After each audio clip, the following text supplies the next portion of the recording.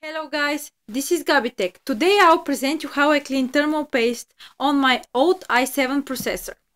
For the sake of it, I will use two special solutions from ArctiClean, number one thermal material remover and number two thermal surface purifier. For the sake of it, I will use these special cotton buds that are just cotton buds, but they do a very good job, and this syringe with my leftover thermal paste that I have inside.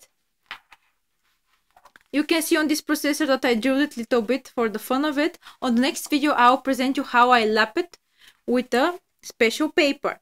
Now I'll open the syringe and apply a little bit thermal paste on the processor.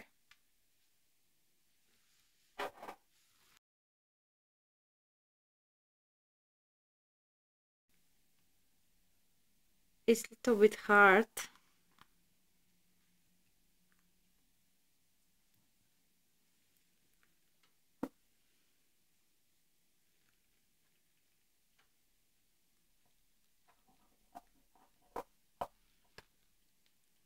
As you see, guys, I don't have enough thermal paste left. Even though I thought I have, I don't see anything almost left. But it will be enough for the sake of cleaning, I think. I'll squeeze a little bit more to see if I get little, but I feel like the material inside hardened and it's hard to squeeze.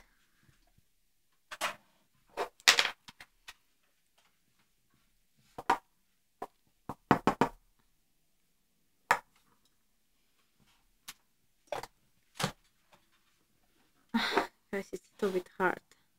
I use most of it. My computer, but it's still there is something you can see.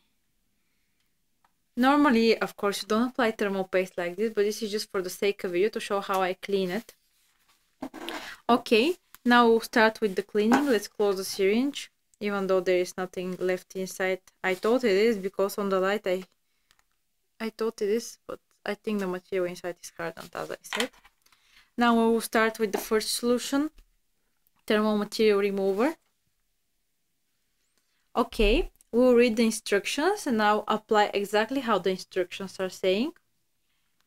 We get several drops and we saturate the thermal pad with it.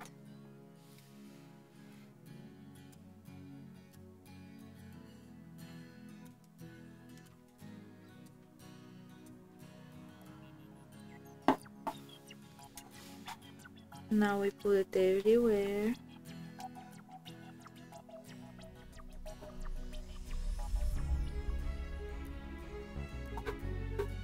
We nicely saturate everywhere.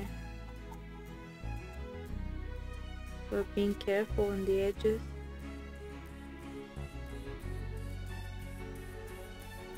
As you see on the cotton bud, clean. We need to leave it for 30 to 60 seconds. In our case, since the thermal paste is not that much, we will leave it for around 30 seconds. We will close the solution afterwards.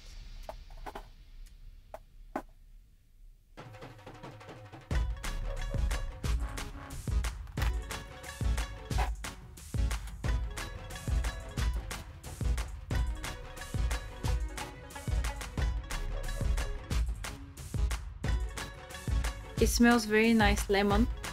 It has good smell, so you should keep it away from children. They may think it's lemon juice. Now I think around 30 seconds pass. We need to wipe it off. You can use a piece of paper, but for the more precision I use a cotton bud.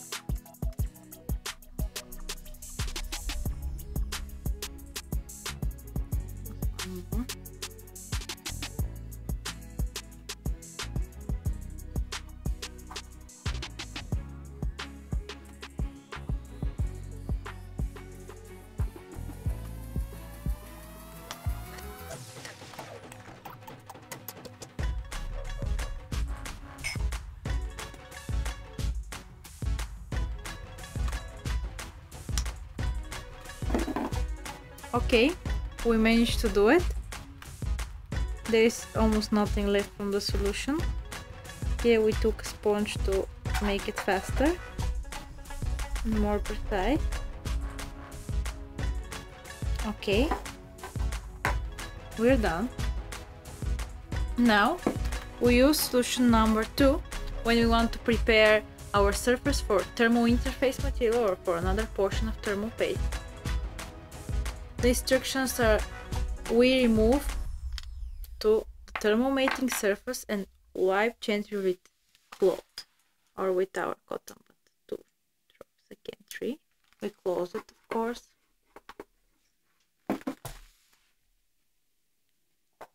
And now we gently rub the surface. It's like a coloring picture. You should never go out of the lines.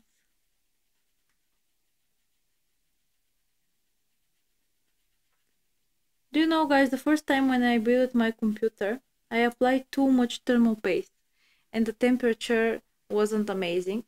And afterwards I had to do water cooling maintenance.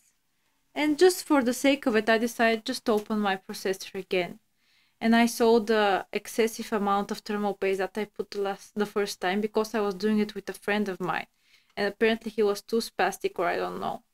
And he puts more thermal paste than usually it's normal to put, like normal amount, and spread it nicely everywhere, not put one big bulge of thermal paste and close it that way. But I don't know, I don't speak with him anymore.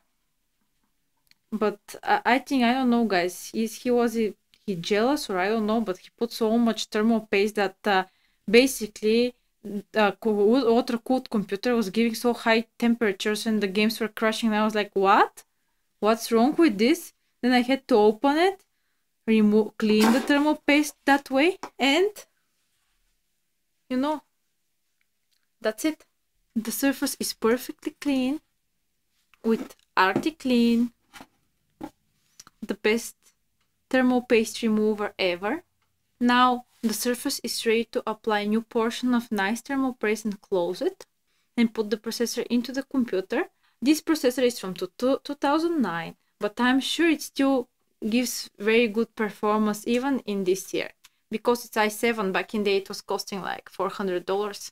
So guys, thank you for watching this video. Be sure to like and subscribe, and on the next video I'll present you how I lap this processor. So I prepare myself. It's like a training for the next processor, my i9, that I will lap nicely, and I'll get more sanding paper, because the one that I have now is not fine enough. I have only 120, 60 and 80 diameter.